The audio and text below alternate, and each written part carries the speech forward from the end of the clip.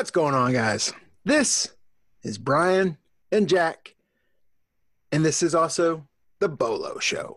That's right, the Bolo Show, which stands for Be on the Lookout, where we are covering new comic book day releases this week. We're talking about first appearances, we're talking about reader buzz books, talking about that shiny object with the variant buzz, but then we're also talking about Jack's long-term play. Jack, how's your week been so far? That's been good. Definitely, it was a rough weekend. We talked about that last night on 3 Up, 3 Down. So certainly can't complain going into this week. It feels like long already, and we're already halfway through. But you know what? A good release week for comics. So there's, a lot of books, I think, today that people are going to be very interested in. And I'm always excited to talk about that. Yeah, I'm excited for a new week. Got me a haircut again finally, so I'm rocking my fresh dew. Like I said on Instagram, felt like I left an Ewok on the floor with the way it was shaved off. But enough about that. Let's go ahead and get into the list this week, and we're going to start with those first appearances. And coming up for the first appearances, we've talked about this title for a couple videos now, but we got Captain Marvel number 20 that gives us that full Accuser Corps, right? Yeah, now, I know we got a lot of new people to the Simpleman's Comics family. We've had incredible growth over the summer throughout the pandemic. So let me school you, you new Bolo Show viewers to something that has long been a feeling of mine. I hate team first appearances. There's a million teams. There's very few iconic ones.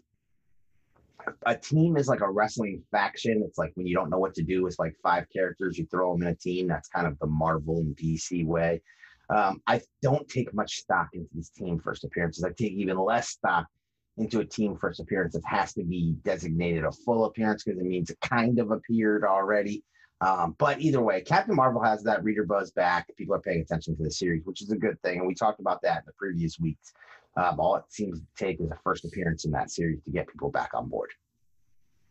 Right, and another book that has first appearance in it is that Boom Studios. If you're a Power Rangers fan, we get that Draken New Dawn number 1 that gives us the first full Ranger Slayer as Draken, right? Right. It would be really hard for me to judge whether or not the Ranger Slayer one-shot would be that first appearance of this. Now, certainly it happened in Ranger Slayer. It kind of went unsaid. It was sort of a last scene similar to, what you get in Star Wars where you're kind of at that award ceremony and, she's taking the throne.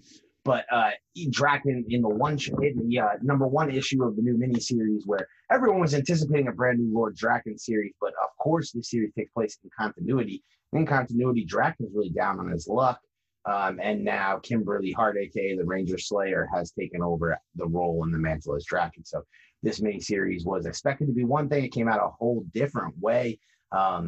Definitely some heat on this one. Spoiler variant. A lot of people were paying attention to. The incentives have done extremely well. And of course, at the Simpleman's Comics, as well as the 616 Comics, if you like this title, because we have a brand new exclusive from Steve Morris.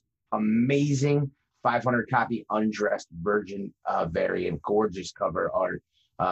If you're not familiar with Steve Morris, he's an amazing painter. Does a lot of great work with the Mighty Morphin Power Rangers.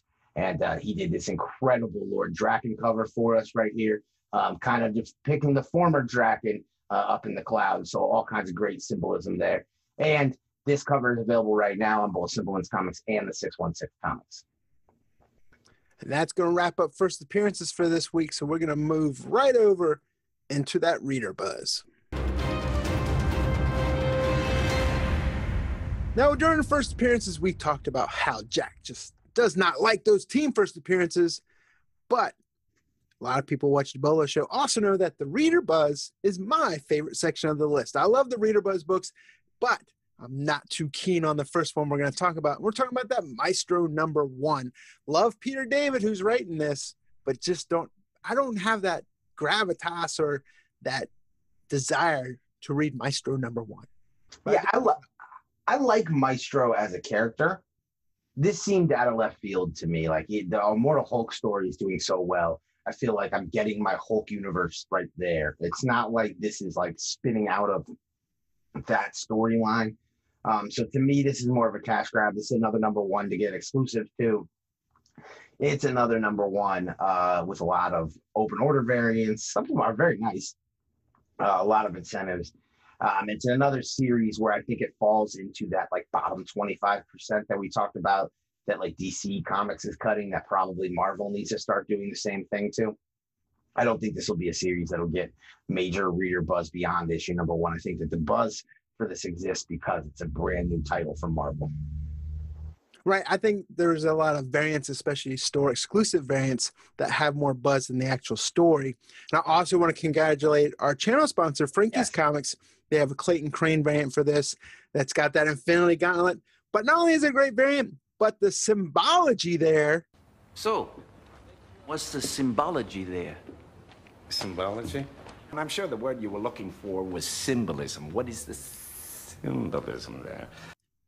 Boondock Saints fans, if you're with me, but this is going to be the variant that he's using. Frankie's Comics is holding a brick and mortar store, right? That's right, launching his brand new brick and mortar store in Apex, North Carolina. The book actually has the date and the kind of grand opening celebration information on the back. So that's definitely going to be a monumental book in Frankie's Comics history. And Clayton Crane's going to be there at that opening, so you can get it signed by him as well and witnessed. But we're going to move right on to the next Reader Buzz book. And we're talking about that final Harley Quinn issue, right? Harley Quinn 75? Yeah, this is in the Reader Buzz section because it's certainly one that people were talking about. They want to see where this is going, right? Why are we ending the Harley series? What's going to happen for the future of Harley? But at the same point, this is really more of a variant book because I think most of the talk about this book has been the exclusive variants. Every store jumped on board and seemed to do their own exclusive a lot, featuring Punchline. And certainly Punchline has kind of come onto the scene and knocked out Harley. I do not believe Harley is down for the count. There's too much money involved in this character. DC just needs to find a more marketable way to kind of push her to the masses. I think the over-sexualized and the over-dumb bimbo thing doesn't really work. And they need to get back to the aesthetic that they began with that seems to have had so much success, and try to bring in a little more Harley Quinzel into Harley Quinn. Right, and sticking with DC, we got that ongoing great James Tynion run right now with Joker War, and we got Batman number 97. Yeah, I mean, this is a plug-and-play pick, right? I think we're going to be talking about Batman, Detective Comics, Nightwing, everything related to Joker War. This series is red hot.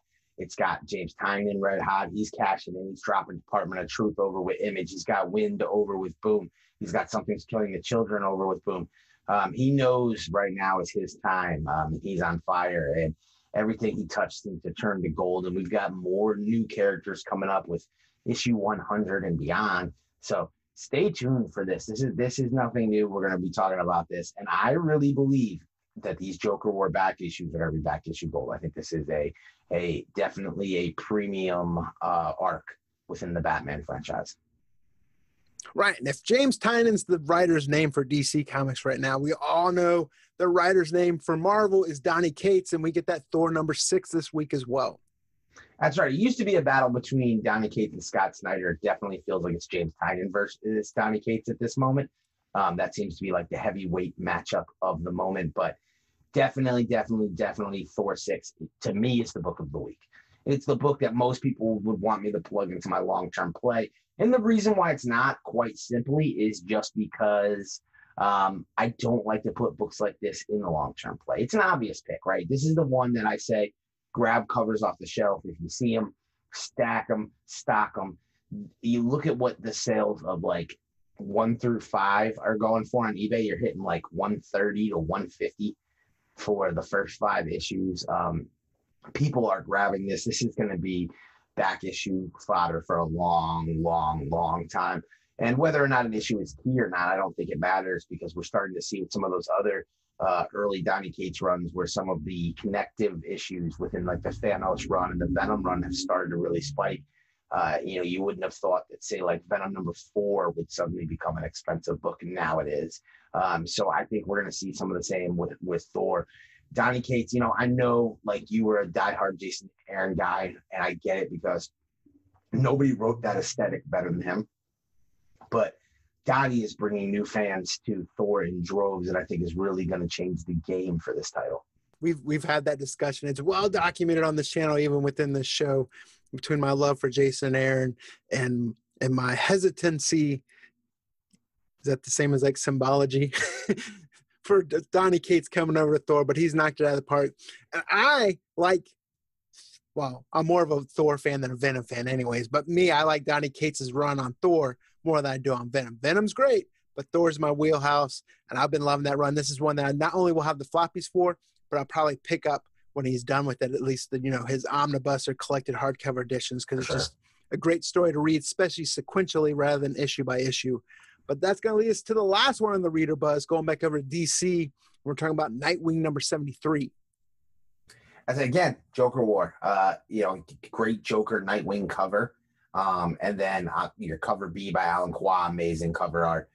Definitely something to pay attention to. These are going to be the lowest printed probably parts of the Joker War. So if you're looking for that complete story, this is going to be the ones that I think will be tough to get.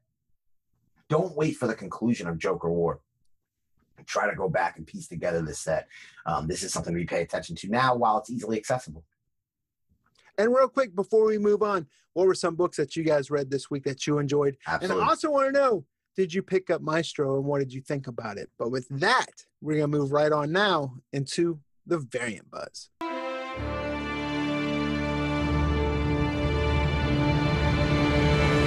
First book we're talking about the Variant Buzz section is that Voyage to the Stars #1. Had a 1 in 10 variant for it.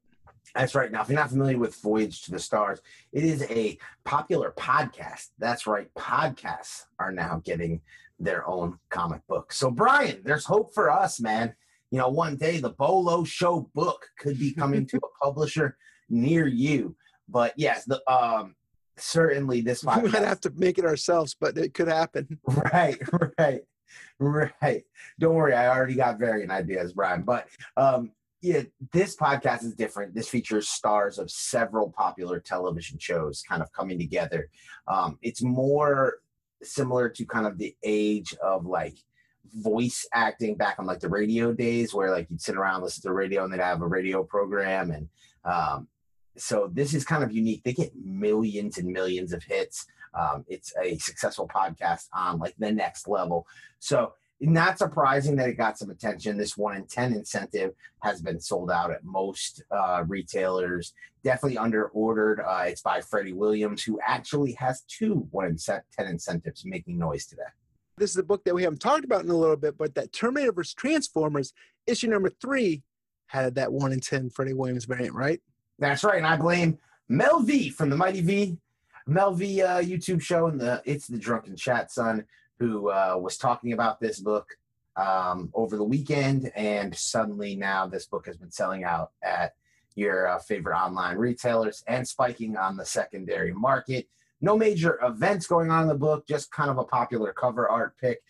He put a funny post on Instagram showing a picture of the book when he woke up in the morning and said he did not remember ordering copies of the book, but nonetheless, the book has spiked, and I honestly believe it's due to the increased attention that Mel gave it.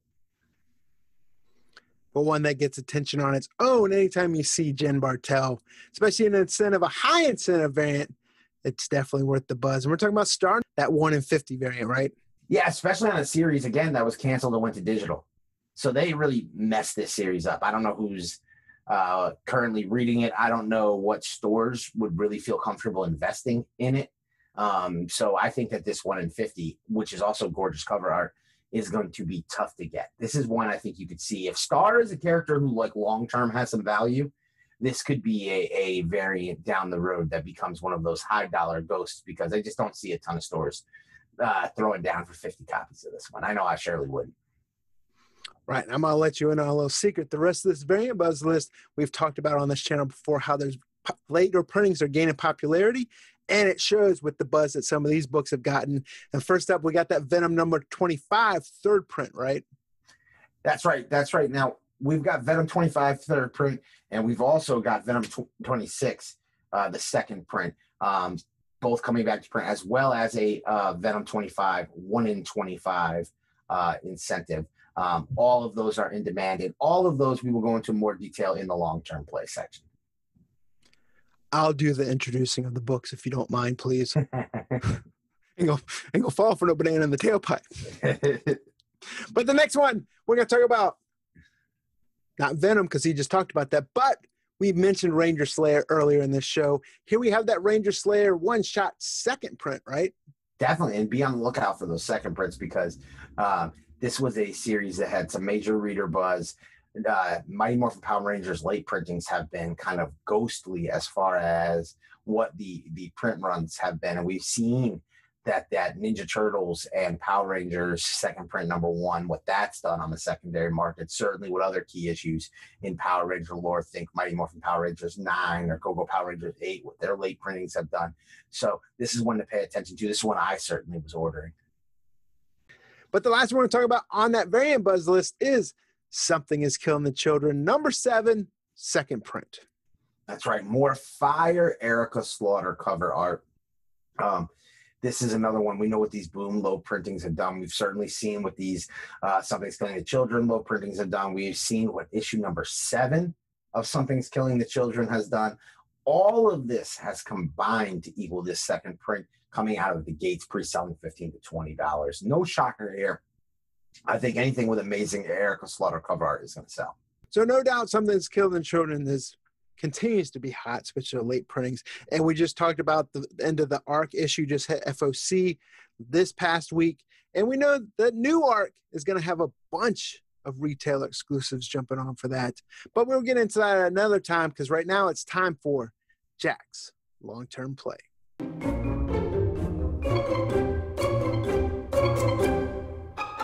So we've touched on this during the variant buzz, but Jack's long-term play for this week are those Venom late printings, right? That's right. And I think a lot of people are going to be down on them because I think they'll be accessible. It certainly wasn't something that dealers didn't see coming. Most dealers had sold out of their first prints on these issues, so ordering late prints was a no-brainer. But we've been talking about the success of late prints, but most of the books that we're seeing pop off, right? The ones like the early Venom issues, some of the early Immortal Hulk stuff, some of the Thanos stuff, some of the stuff from series like Champions or Ironheart. The key to all of that stuff, Brian, is it's like a year to 2 years old. So what people aren't really picking up on is that if you want to make money on this late printing game, it's a long-term hold. But see, that fits right into your boy Bolo's wheelhouse because I love these long-term plays. I love that everybody's buying and flipping Thor 6. It's a great book. It's, like I said, it's probably the best book of the week. But that's not the one that's going to get my attention long term because while everybody's flipping that one, and myself included, then I can also grab up these cover price or cheaper copies of these late printings, 25 and 26. I would also pay attention to 27 when they drop that. But for the purpose of this week, 25 and 26 certainly look to be key issues, certainly look to have a lot of attention. The incentive is going to devalue the regular late printing of 25. That plays into your wheelhouse. I think you grab these covers, you stash them long term, you bet on the success of this Venom series, you bet on the success of the characters related to it, you bet on the success of Donny Cates, and you bet on the fact that this is a trend that's going to continue. And the best part about it is you're doing it all for cover price. And the beauty of the long-term play is we're looking at books that really are being overlooked. Maybe people like them, but they're not being looked at as, say, the investment of the week. There's a billion places you guys can go and hear people tell you about the hot book of this week. There's certainly always going to be that type of book. There's a lot of places you can go that are going to tell you about, look at this high ratio variant. This is going to have the lowest print run, blah, blah, blah, blah, blah. Anyone can do that. What we're trying to do is show you the books that are accessible, that are affordable, and that will be overlooked by many and allow you to make those long-term plays. And the long-term money is where the money is at. If you were buying those late prints 2 years ago, you are coming into some money right now, as a lot of books are popping off $30, $40, and $50 on the secondary market. And there's no doubt that these books have that potential. Yeah, I like your late printing pick. Mine would differ from yours this week, and you kind of touched on it, but I actually do like that Ranger Slayer #1 second print. So it's another late printing as well, and you've everything you described on it. I'm a big fan of Ranger Slayer. I kind of like, people are going to hate me for this, but I actually like the Power Ranger comic book a little bit more than Venom, but that's just me. But no doubt, Venom has the fan craze. It's just my personal opinion, my fandom, my money. So that's why I would pick up Ranger Slayer #1 second print myself. Like we always say, buy what you like. We offer our opinions. That doesn't make it in stone. That's kind of what, when they say the word speculate, that's what speculate means. Either way, guys, that's the Bolo show for tonight. But before you go, we want to remind you this Saturday at 2 p.m. What's going on at 2 p.m. Saturday, Jack? Well, we are releasing our next exclusive variant. And, you know, this one definitely comes with a heavy heart, as it was supposed to be announced, of course, by the comic jabroni himself on his YouTube channel. Unfortunately, with his untimely passing this weekend, we did not get the opportunity to begin that collaboration. But in his memory, we are soldiering forward.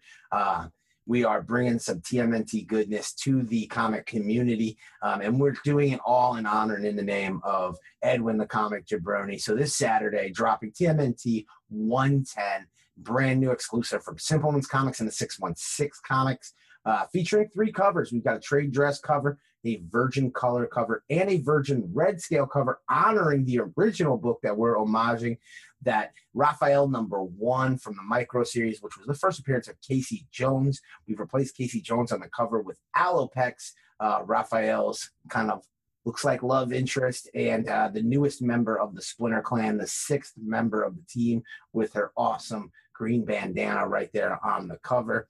We're really excited about this release.